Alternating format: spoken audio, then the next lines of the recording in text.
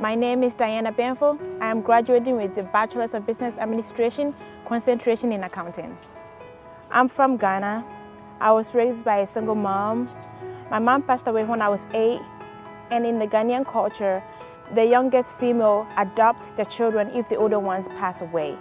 My mom, I was raised by my aunt basically, and she adopted me and she moved me here at the age of 12. When I moved here from Ghana, my accent was very thick. We did speak English in Ghana, but it's not American English. So speaking at school was a little bit hard for me. I felt very insecure, which basically stopped me from joining any clubs from in high school and middle school. When I entered Gwinnett College, my freshman year was like me reliving my high school life.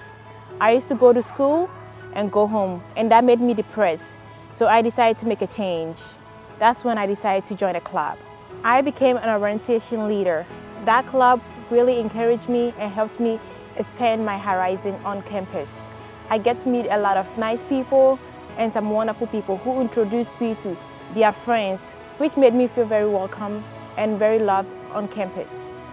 I love GGC because GGC is such a great campus. I love the professors. You wouldn't think they know who you are. I could walk across campus and I could see my professor who I had a class with online will call my name and say, "Hey Diana, how is it going?"